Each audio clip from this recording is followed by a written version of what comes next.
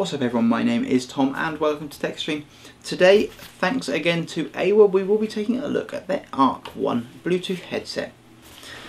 So, as I mentioned, I did actually do a bit of work with Aiwa a couple of weeks ago on their massive Exos 9 Bluetooth speaker. They also sent me over this ARC-1, which is basically it's a Bluetooth headset. So I thought, yeah, we'll give that a bash. And overall, we'll start off by saying pretty good. So this is a £130 Bluetooth stereo headset. It is a headset that is a microphone in here for making calls and everything with. And the packaging itself that it came in was just a plain brown box with a little note to say the reason that they've used brown boxes is so they can give you a better product. We'll let them off with that. So the ARC-1, overall, we'll start off with what we've got. It does come with a carry case, bit of destructions, a sticker. Stickers are a bit sort of like 2002, and a couple of cables. The cables that it comes with are actually nice braided cables, red plugs. There is an auxiliary here, so that should you be connecting it to a device that doesn't have Bluetooth or the batteries run flat, you have that, and you have a micro USB for charging said headphones. So the headphones themselves are very simple in their design. They are actually marked on the insides which one's left and which one's right. They do have nice pleather, fake leather cushions. Same with the headband, nice leather. It's actually real leather on the outside. They do have a good amount of flex to them, so they will fit a variety of head sizes, and with a rather nice action, they push in and pull out to expand the cups. But yeah, they fit very well. They have a decent level of isolation from outside noise. I can't really hear anything that's going on around me at the moment. But yeah, okay. So button wise, quite a simple solution. We've got the grand total of 4 buttons, so you really can't go wrong.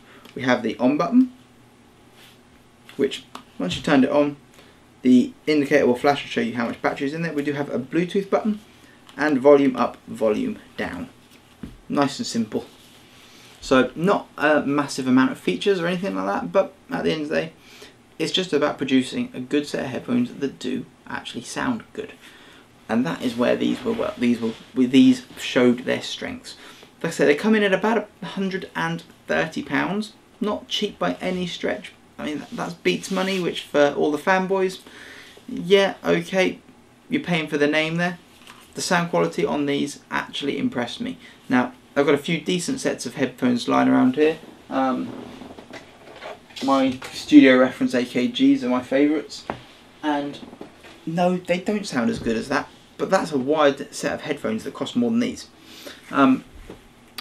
Battery life was good. I managed all day with no problems, so I did a trip away, took these with me. They lasted me all day, no issue. Always nice and comfy. They never felt sort of like claustrophobic, they never felt sticky or anything like that. And the sound quality was good.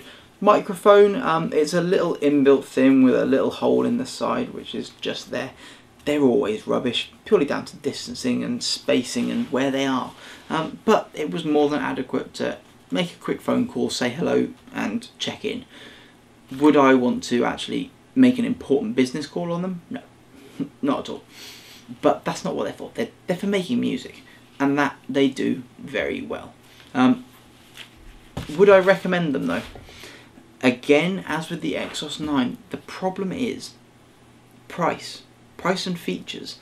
I know Britain at the moment with Brexit and that a lot means everything works out expensive compared to America. They're 130 quid. That's a lot of money to what most people is an unknown brand. Anybody that is probably under the age of 20 has never even heard of Aiwa. It's a bold move. I do think they could have maybe done with being in the UK. The ideal price point for something like that to be competitive has got to be under 100. It's got to be 2-digit, £99 at 130. It's not that they're not worth 130. The problem is the moment you go over 100. You've got a lot more competition. As it is at the moment, they just don't have the brand name. Aiwa are they're new again. They were a great brand. Now it's an unknown, and spending £130 on an unknown brand is a bit of a risk. Now that I've used them, yes, I would, but getting somebody else to spend that money is the problem. I mean, they've got a lovely fit, they've got a lovely finish, they feel really solid. These are actually aluminium arms, solid aluminium arms. The cups, they articulate to give you nice fits, and they spin round and they go in and out. They're a great set of headphones. My problem is they're a bit too expensive for a company that nobody knows anything about. If they were to come out with something like this 20 years ago, when they were a big name, they'd have gotten away with it. But now, £130 on a set of headphones from a company nobody knows anything about really, that's the difficult thing. But I do think they are worth it. It's just now a case of persuading you lot that they're worth it, and hopefully they do manage it. Aiwa were a great brand back in the day. Obviously whoever is involved in it now is nothing to do with the people that were there. But the ARC-1 Bluetooth headphones with their nice case, nice cables, I think they've done a really good job. They're just a little bit too pricey. They're not bad, and at £130 I would be happy, but at under 100 they would be great.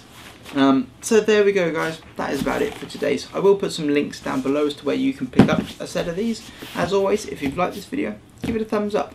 If you didn't, give it a thumbs down, not a problem. And as always, if you want to see more of me, click that subscribe button. Thank you very much, and bye for now.